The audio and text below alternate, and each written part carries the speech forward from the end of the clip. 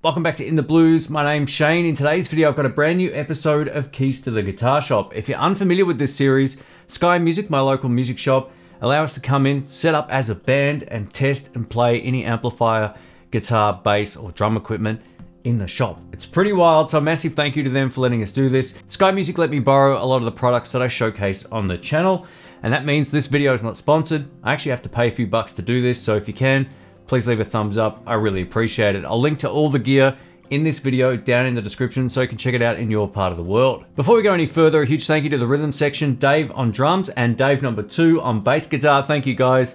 You guys absolutely killed it. And a big thanks to Dom, showcased on guitar. He's a right-handed guitar player, so he gets to test out some different guitars that I'll be unable to play otherwise, being a lefty. Dom's one of my favorite players in Melbourne. We've gigged together, we've jammed together for years. He's just got a unique and interesting style, and I hope you like it. Massive thanks also to Rhiannon for helping switch this episode. I really appreciate it. It really takes the load off having to edit all of this in post. So it's a massive time saver. Thank you so much. One of the things we like to do with the Keys to the Guitar Shop series is also taking some of our own gear to showcase how that sounds in the context of a mix, or with different amplifiers and so forth, so you're in for a treat. Going into this first set, Dom was playing his PRS 305, which is loaded with 3 single coil pickups. It's kind of like a high output Strat in many ways when you're talking about how it sounds. It's a great sounding electric guitar. The overdrive Dom is playing throughout the entire video is an Ibanez Tube Screamer NTS. This is one of those ones with the little nano tubes or micro tubes built right into it. Dom's one of the masters when it comes to using volume pedals, and he's got a Leal Volume S pedal, so keep an eye on what his foot's doing if you can see it throughout the video. I wanted to kick this session off with something familiar, so I'm playing my very own PRS SE Custom 24 in Trampus Green. My overdrive is the Royal Flush Dual overdrive pedal alongside the Buffalo Effects Carrera OD. My delay pedal of choice is the Crazy Tube Circuits Time Delay. In this first set, we went for smaller Fender amplifiers. I say smaller, but they're plenty loud. Dom grabbed the great sounding Fender 63 Princeton Chris Stapleton Signature Edition amplifier. This is a 15 watt amplifier loaded with a 12-inch speaker and 6v6 output valves. I reviewed this on the channel a while back and it sounds fantastic. If you're thinking about getting into a Princeton, this would be my first recommendation. The 12-inch speaker paired with just its overall throw and output, it's a really special amp. I grabbed the Fender 57 Custom Deluxe amplifier, which is rated at 12 watts. It has a 12-inch speaker, no reverb, just a simple tone control. And you get it up to about 4 or 5 and it absolutely sings. This amplifier doesn't have any reverb or any effects. And again, you don't need it when the tone is good, and it handled the pedals beautifully. Being able to get these amplifiers up to their sweet spot was a really great experience. Let's take a listen.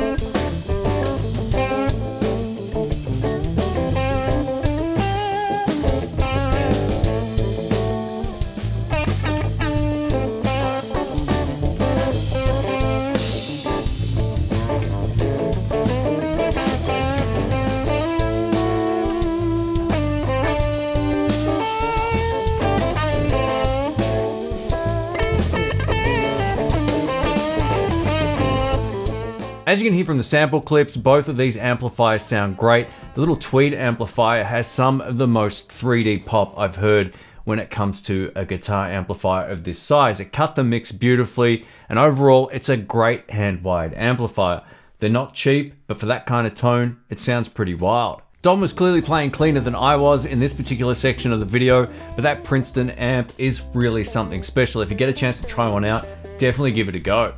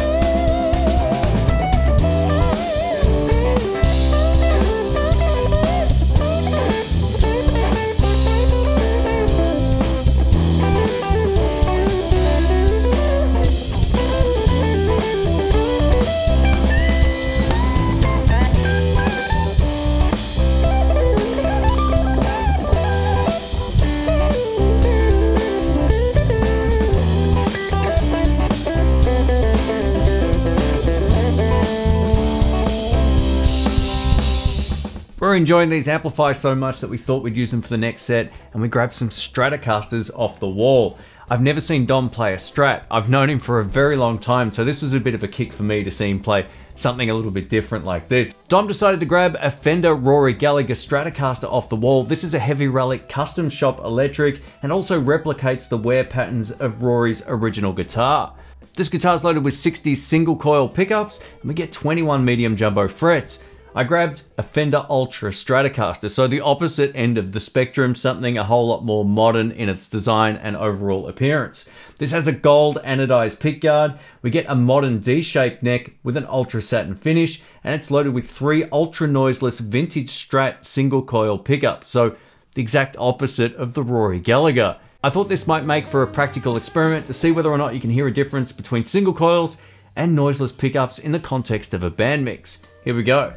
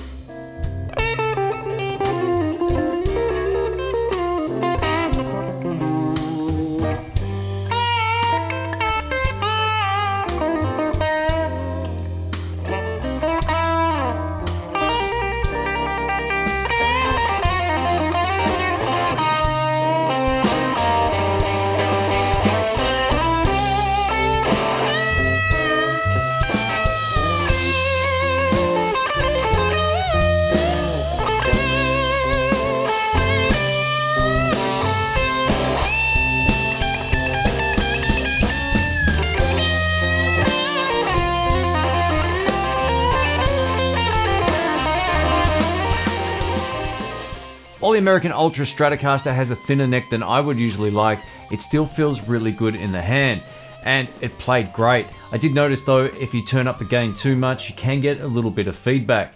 You're about to hear the Rory Gallagher Strat in Dom's hands on this next track. Sometimes when we're pulling guitars off the wall, stuff can go out of tune, which is why I didn't show you any of the slow blues stuff.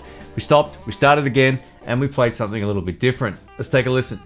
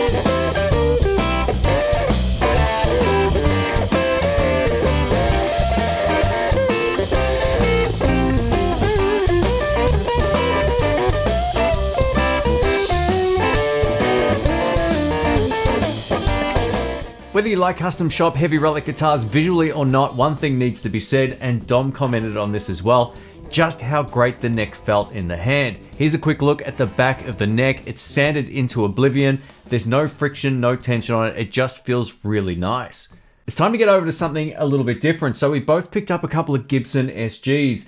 Now Dom grabbed the Gibson SG 61 Standard with a sideways Vibrola in vintage cherry. This SG is loaded with the 60s burst bucket pickups, which in my opinion are the best pickups that Gibson make. The burst buckets sound beautiful. As the name suggests, if we take a look at the tailpiece, we do get that sideways Vibrola, which is kind of like a tremolo arm for an SG. It's pretty cool. Dom also has now replaced the Fender amplifier with his very own Bad Cat Classic Cat amplifier. This is one of those amps, the further you turn it up, the better it sounds. The SG of choice for this lefty over here was one I'd never seen in person, but I was keen to try.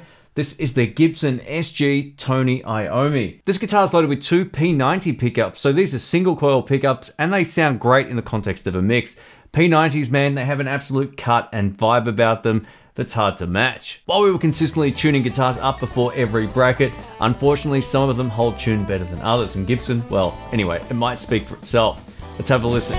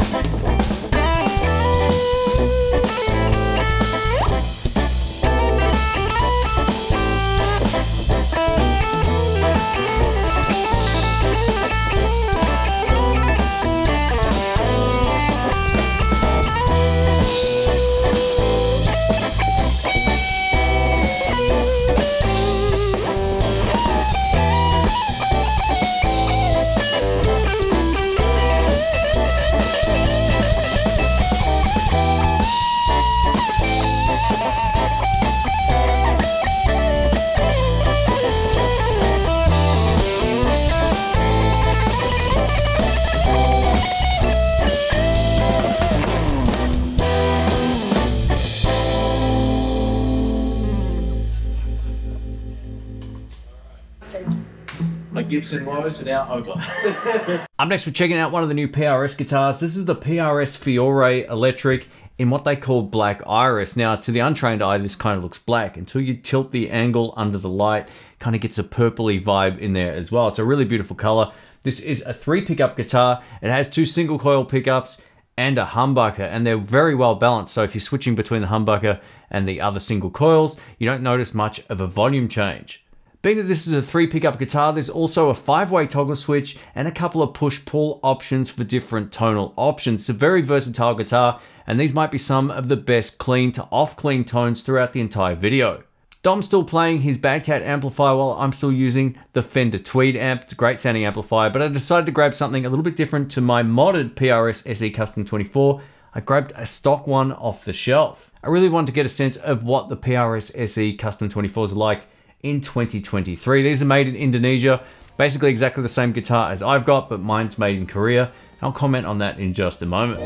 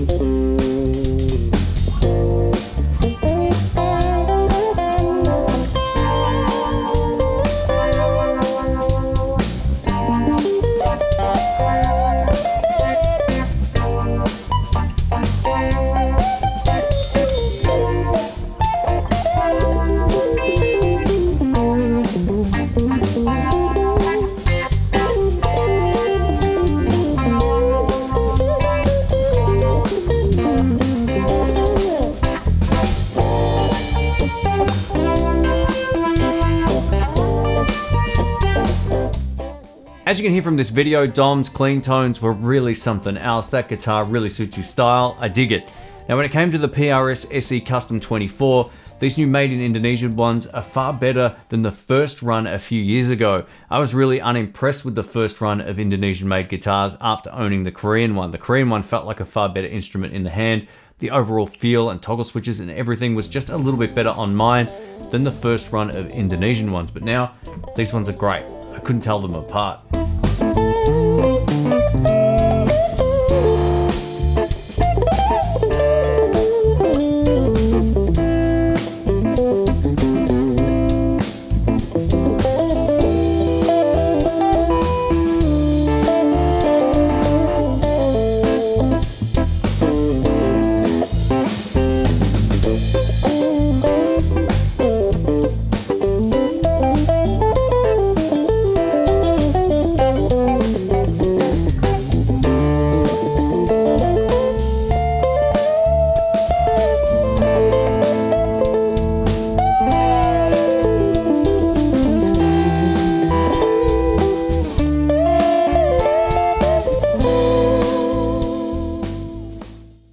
If you're unfamiliar with the Super-Reverb, it's my favorite Fender amplifier of all time. It's not even close. It has this really great voicey tone.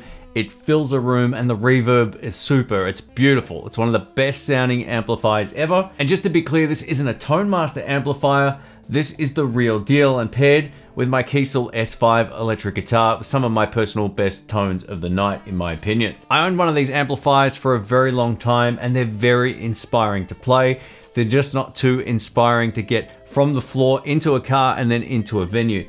They're heavy. Dom's back to his PRS 305 and he's using a Fender Deluxe reverb. Now a Deluxe reverb is rated at 22 watts and it has a single 12-inch speaker. The Super-Reverb I'm using, I think is 45 watts and it's loaded with 4 10-inch speakers. So I was a bit loud in this set, but man, the clean tones were beautiful. Let's take a listen.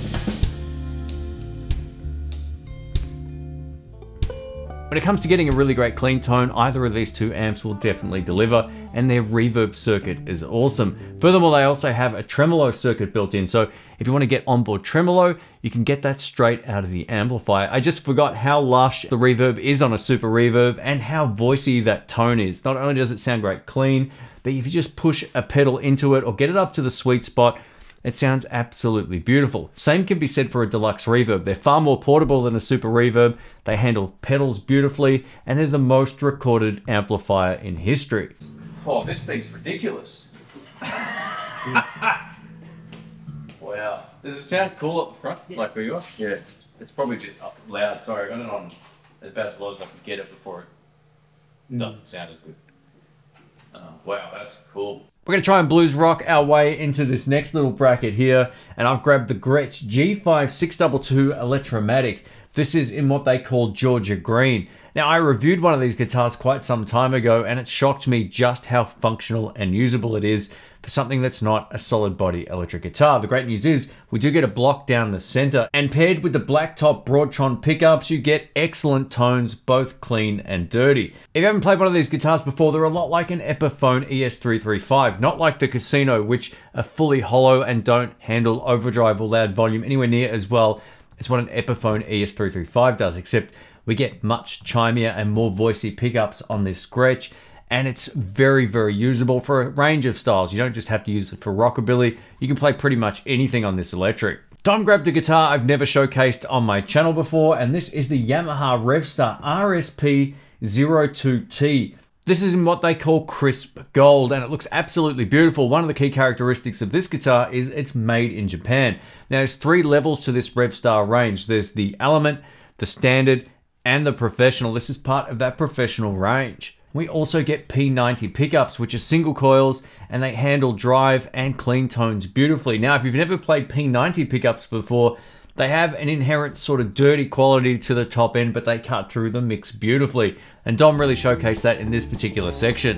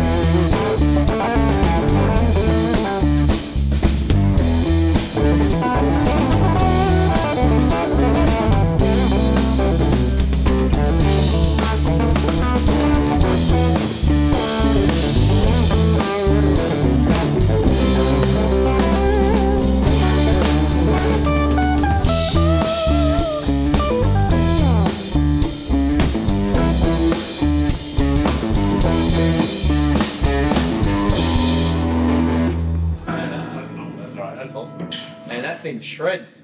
Does, doesn't it? I'm surprised how well that handled the dirt. Yeah. Pretty good. One of the things that really stood out in this particular section were how great the tones were on both neck and bridge pickup on the Grestch. Both are extremely functional. There's something that just cuts beautifully through the mix without ever getting too shrill, and I really dig it. When it came to the Yamaha Revstar, Dom really enjoyed playing it. I always asked him after each set, what do you think of the guitar? And he told me his feedback, and it was definitely one that he enjoyed playing. These pickups also had a really smooth quality to them, but if you want to throw more gain at them, you can, and they'll really start to take off. That bridge pickup has a lot of attitude. And that wraps up another Keys to the Guitar Shop. Starting on the next episode, the format of the video will change even further. I'm starting to find my way through this particular series and what I think will make it work the best. So stay tuned. The next episode will be different to this one again. Although the concept will be the same, there'll be a few new additions that I haven't actually showcased up until now. So stay tuned. A massive thank you to all of the channel members and Patreon crew for your continued support. It helps fund ideas like this, so I do really appreciate it. Thank you to everyone who supports the channel by liking, commenting, all of that kind of stuff. It really helps. And a massive thank you to Sky Music for letting us shoot this episode. I really appreciate it. Catch you soon. See ya.